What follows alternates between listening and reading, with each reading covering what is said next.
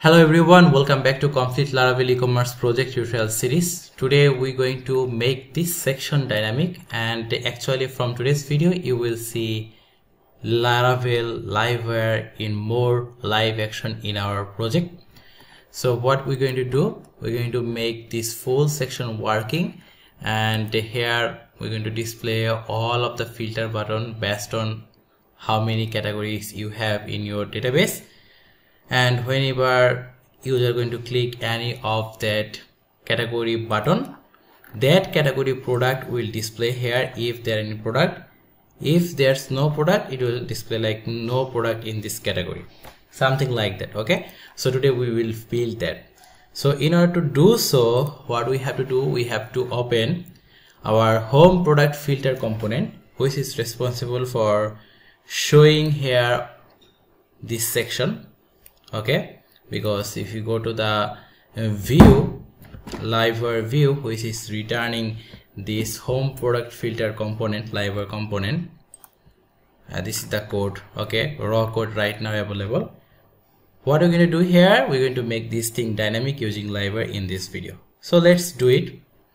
So open home product filter component, and at top of home product filter component, create two public variable.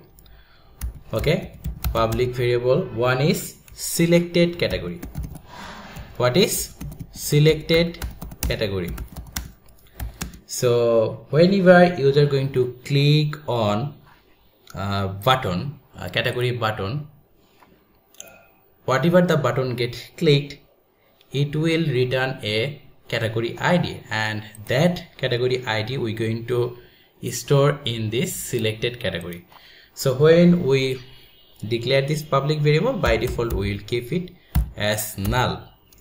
Next, another public variable I want you to create, which is public categories, and by default it will be a empty array. Perfect.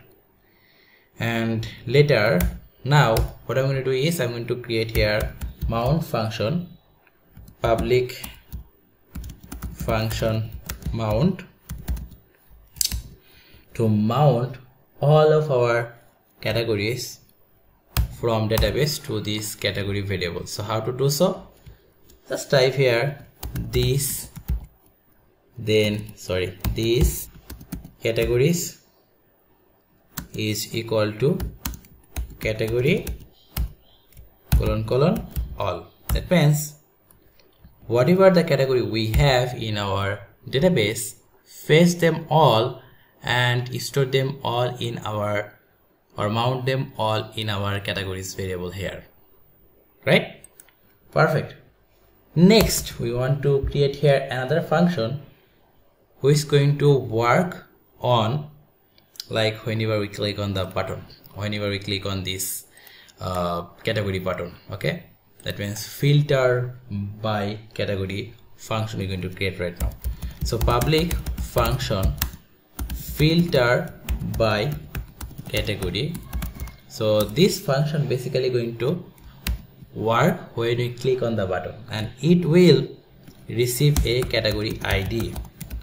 So whenever we're going to use this function in our button click, we need to make sure that we also pass the category ID in this function. Okay, otherwise it will not work. So it is receiving a category ID when we click on the filter button using this filter by category. Then what we need to do is we need to store this category ID in this selected category, because when user going to click on a button and this filter by category function get that button, or they get that category button ID, that means we want to make that button selected, right? Or that category selected. Clicking means selected, right? So what is the meaning of it? How to explain? Like here, like 5, 6, 7 or 10 button we are going to display. Whatever the button user clicked, we want to make that selected, right? So that's what I meant here. So here inside we need to type this then selected category is equal to the category ID. Okay, category ID, or you can type here like category ID, something like this. Okay, perfect. So whenever user click on any button, that button will trigger this filter by category function, which will receive the category ID and then directly inject that in our public variable selected category.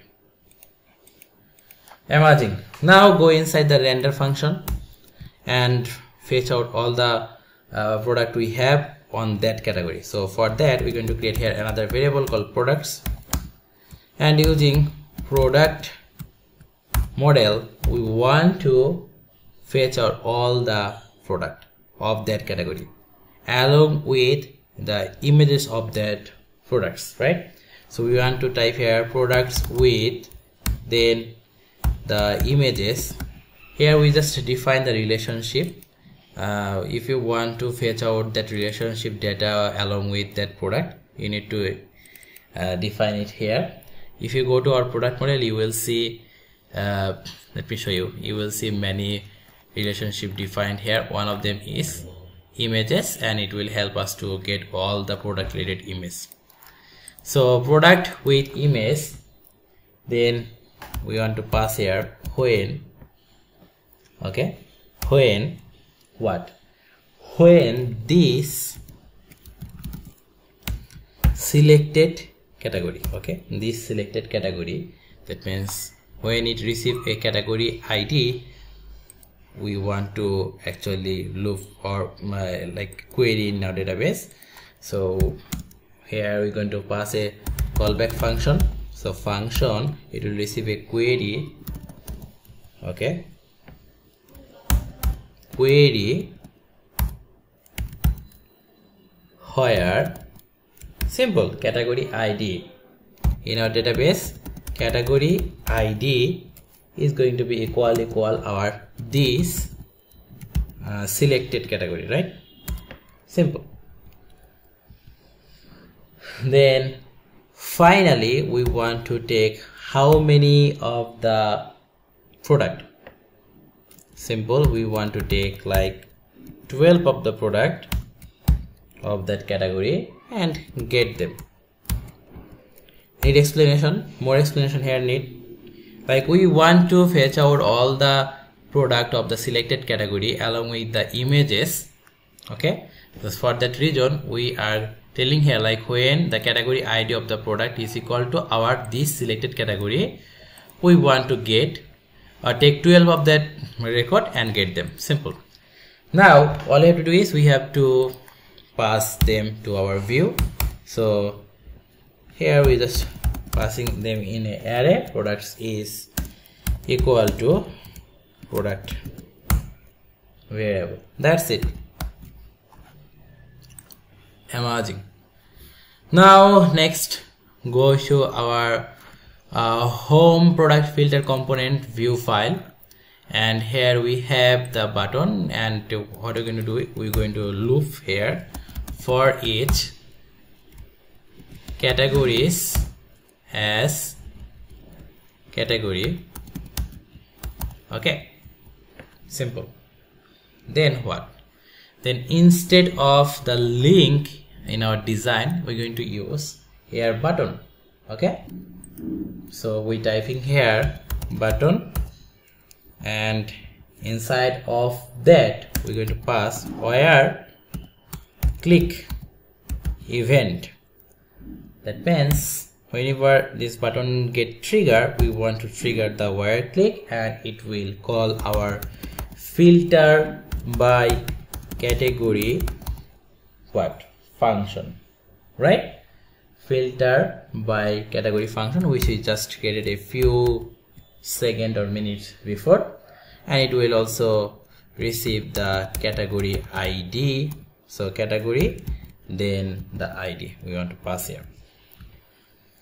Next we want to pass the same class there as well.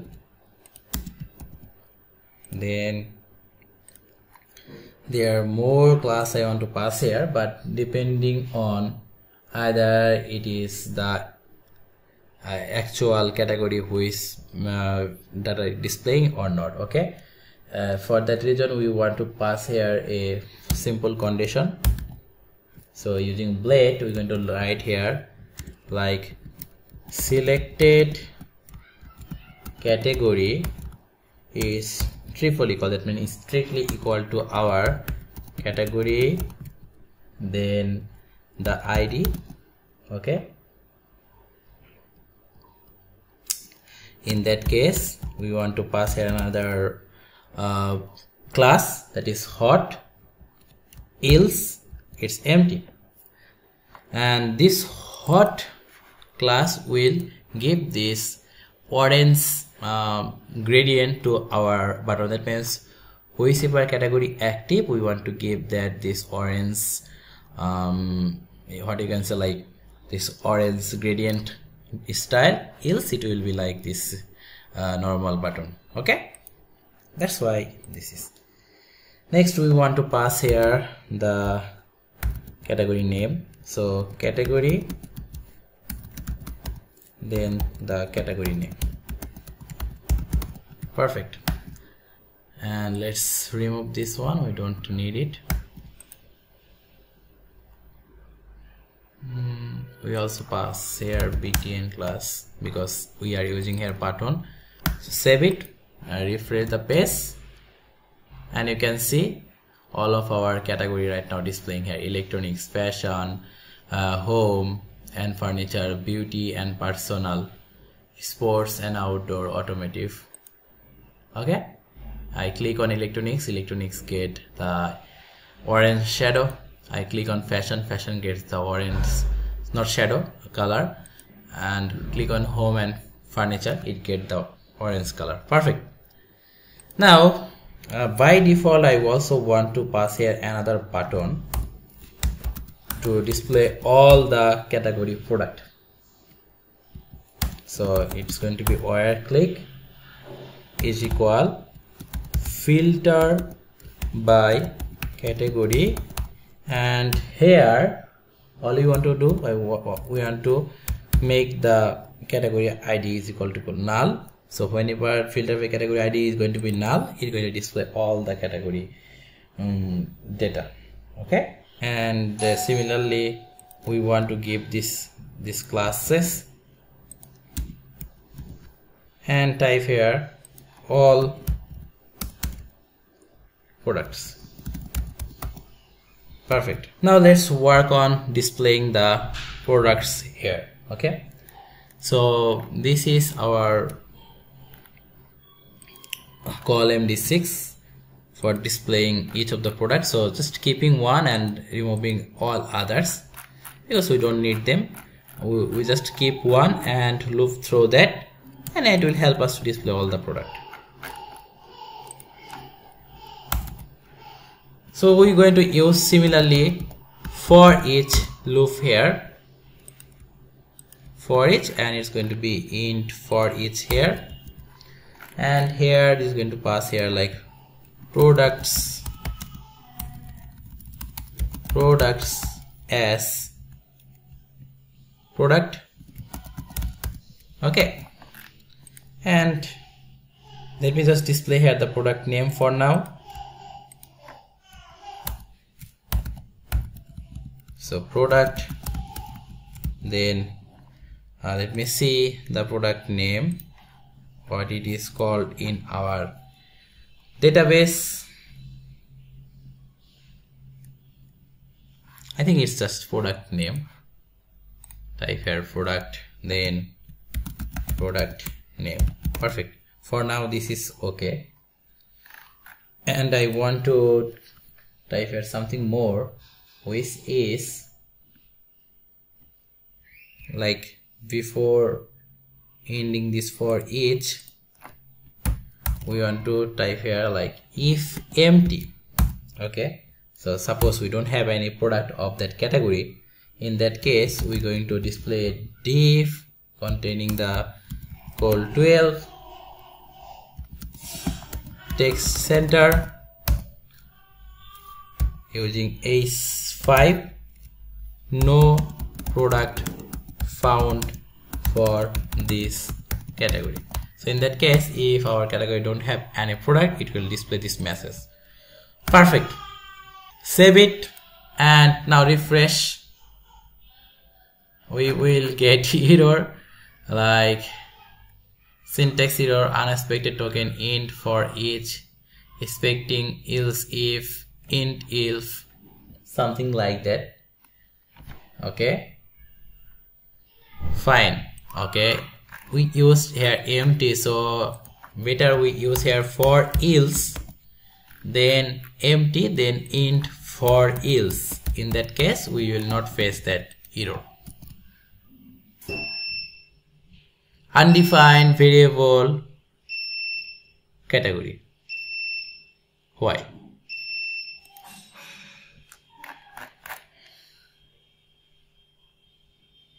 Okay, for all categories, possibly this is causing the issue.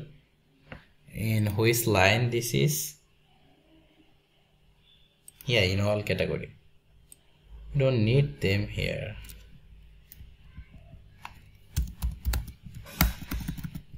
Let's refresh. Yeah, perfect. You can see all product is displaying only one product we have, it displaying that. If I click on electronics, it is displaying no product found on this category.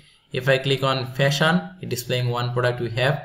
If I click on home and furniture, displaying no product found in that category. So perfect, it displaying everything perfectly. Click on all product and it displaying the only product we have.